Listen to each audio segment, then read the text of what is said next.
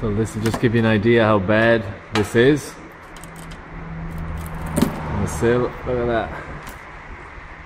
But this is a common problem on these transit connects.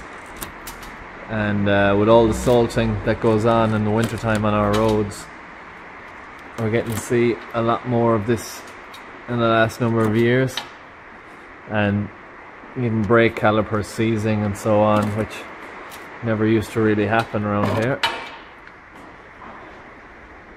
But back to this job. I will cut a section out of this. I'll get the paper disc grinder as well, clean that all up to the solid part, make sure that I cut out any bit that has the corrosion in it, and then it'll be about plating up the full section, welding it in place, and filling. After filling, it will be schutzing. Schutz is like a body sealer, and once the body sealer is done, then it keeps it nice and locked in from that not happening again, and we'll be painting over that then. So that's the plan with this one. It'll take some time, but afterwards it will be like brand new. And this is the only part of the car that has this issue. I've looked all over the other underside of it and it's very solid. So it's just this material here that has the issue. So tools I'll be using to start off: paper disc angle grinder. Grind it back, and then we have the thin cutting disc when we want to cut out the section that we require. But first I'm going to peel back the paint and see which parts need to be cut out.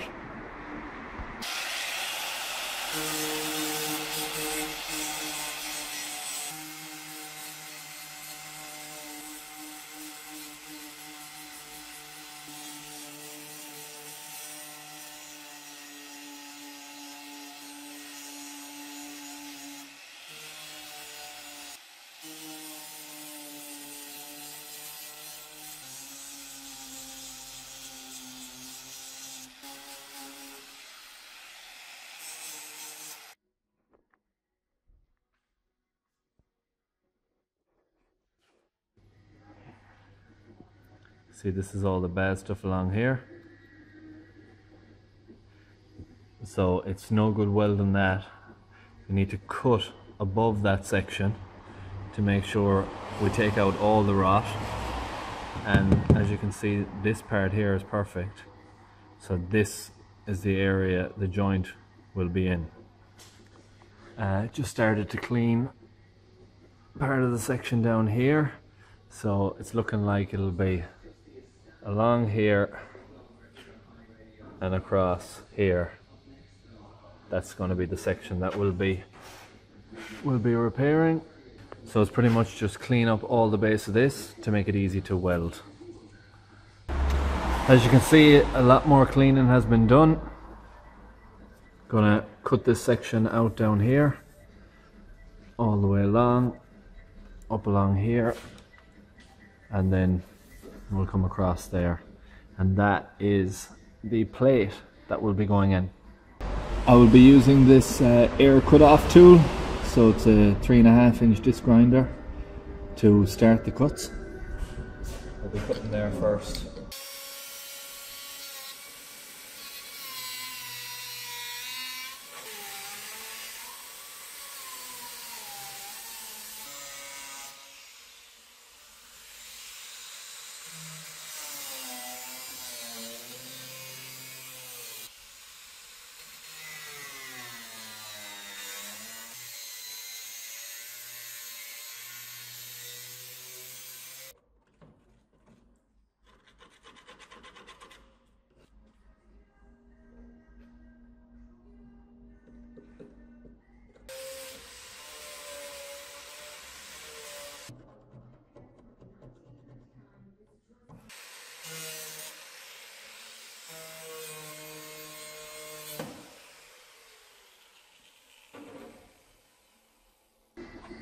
The piece is now cut out in that section. and as you can see, the inside is solid. So the only issue was with this section here. Now make sure that you cut out enough so that there is no corrosion within the steel. I'm going to prime all the inside for extra security. I will tape this off, prime all in there, just to give it that extra bit of safety that we don't have any issues like this years down the line. Next stage is get pieces that fit this and prime on the inside there. Section is now masked off and ready for primer. It's cleaned up all in here. All that's just surface rust, so I've done a bit of sanding, blown out, clean it, and now it's ready for a good shot of primer inside in that area. So 3 coats of high build fast drying primer. I use as I'm not doing this particular section in the oven, I just use the heat gun and a bit of infrared to help the drying process. Next step in this is to make the plate, which I've already started. This piece here is out of a wing, perfect for this, exact same thickness and all. So I've started to shape it already. I've cut it. The idea will be it'll sit up there like that, and then it'll be pulled down. So that'll be the piece. I will probably split this in two, do this section first, and then press down on the other section and do that. Starting to take shape now. I've cut this piece in half, so it'll be coming from the inside out. That'll be pressed all the way to the edge, like so. Welded all the way along there, and then it'll be joined up to this side here, and a butt weld put along that one. First round of welding done. I have it clamped up here to keep it nice and tight. Just tidied it up a little bit with the die grinder. When you're welding and you want to tidy up, if it's a MIG welder I'm using, so this is the tool I'm using to grind down.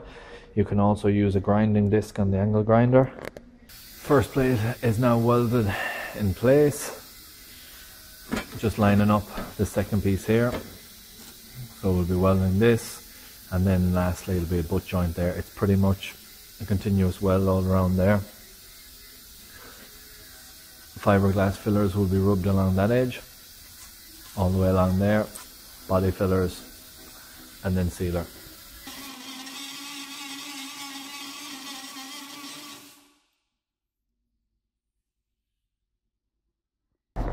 Finally beginning to see what it's going to look like now. Nice and solid on both sides, all welded around. Small bit more tidying up needed, but not much. Okay, so I've got the first round of fiberglass fillers on. It can be hard to visualize if you're not used to looking at what the finish will start to look like, but after the first round of fiberglass that's on, after the first round of fillers is applied, it's very easy to see what it'll be like. You can really start to see it take shape, and you know that the hard work on this side is over. So I've already given that a shot of heat, so I'll let that dry and set completely. I'm now going to switch to the other side and start to work on that. I'm not really going to document the other side too much because it's the exact same as this side. 2 rounds of fiberglass put on. This is the second round of the body filler. So it's an easy sand body filler that I'll be using the finish on. Probably take maybe one more round to bring it up on little spots. Just sand this down, apply more, and then this side should be done.